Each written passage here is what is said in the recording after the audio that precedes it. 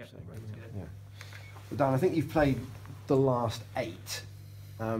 Was there a feeling after the Tranmere game, perhaps, that maybe you cracked it, and the last 3 performances have been a bit of a just a reminder that you have to keep on the standards all the time? Well, definitely it is a reminder. I don't think we thought we'd cracked it. It was a great performance and result at Tranmere against a tough side. But yeah, like you said, it is a reminder that if we need reminding, that you need to be at it every single game and doing things right all the time. And we'll look to put that right again Saturday. Form's not a tap, is it? You can't just turn it on and off. It might take a game or 2 to get back up to that level again. Yeah, I think we've got the capabilities to get there. I don't think it's too far. It's not like we've lost 4-0 3 games in a row.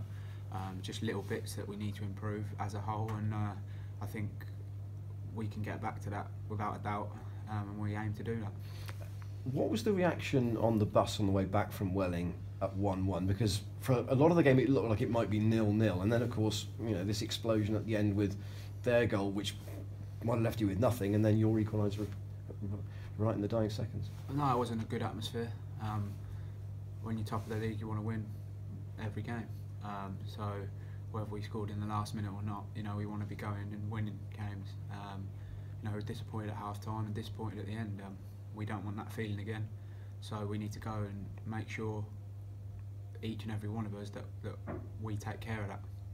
How good are Woking, or conversely, how good could they be? I mean, their form lately has been a bit up and down. They can be a very good team in my opinion. Obviously I played there, and when I was there we played some very good football at times. The gaffer there gets them all up for it. He doesn't let anyone take their foot off the gas.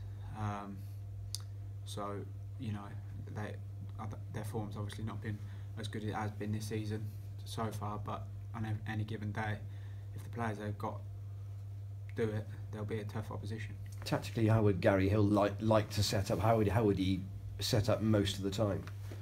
Well, it's difficult to say. I think a lot has changed there since I left, with I think maybe injuries and more loan players. So I don't really know how he's going about it at the minute. But we've just got to make sure we're focused on what we need to do from the start. And like I said before, hopefully we can get back to them winning ways and that winning feeling. 9 to go. Is this as close as you've been to achieving something really significant in your career, and does it feel like an exciting time for you? Yeah, definitely.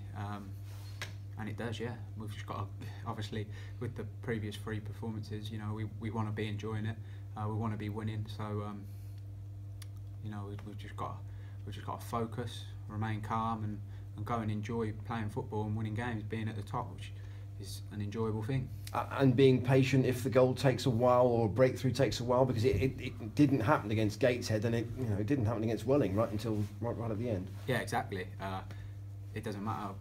Obviously it's brilliant to score early, gives you a great hold in the game, but if it doesn't, then we've just got to keep working, keep doing what we're good at, and we've got the ability, we've got the players to create something out of nothing, or as a team create a lot of opportunities in a game. So we've just got to make sure we're doing that. Has there been, you said about the atmosphere on the way back from the bus, has there been a kind of a benefit this week of not having a midweek game, just to try and refocus the brains, if you like? I'm not sure really. I think we all want to go and put things right and go and play the next game and get a good feeling again. Not it's a bad feeling, but I just mean get that winning feeling, that winning ways again. So whenever the next game is, we'll tackle it, and I'm looking forward to trying to put right what we haven't been doing in the last couple of games. Is the key to being successful in these last 9 games just relaxing and enjoying yourself?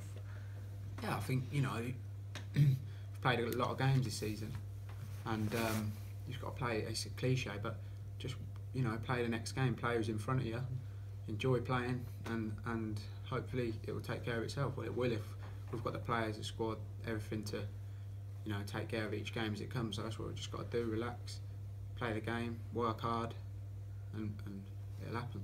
Yeah, Pelly said last week that after the Welling game that perhaps the focus had been on too much on the end game, and you almost need to take the promotion and the league title out of the equation almost, and just concentrate on those 90 minutes. Yeah, exactly. That's all you can do, and you know everyone says it in every league, like, oh, we're just concentrating on the next game, but that's what you have to do, because that's what's in front of you, and the next game won't be there if you don't perform in this game, because the manager won't pick you, or you'll be behind or whatever. So you've just got to perform the next game you can. That's the most important game in your career, is your next game, because it's the only one there.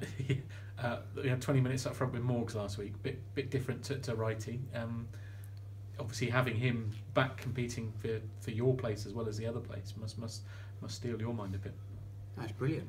Like, I came here to have competition. It makes you a better player. Having better players trying to push you for position, you've got to give more, give that 1% maybe you didn't know you had, or you know, it pushes you. You can take things off other players as well, the way they do things, what works for them, and you know, it's good for me. That's what I want. Like, the higher you go, the better players you're going to be around, and more competition you're going to have. So yeah, I take it as a good thing. Excellent.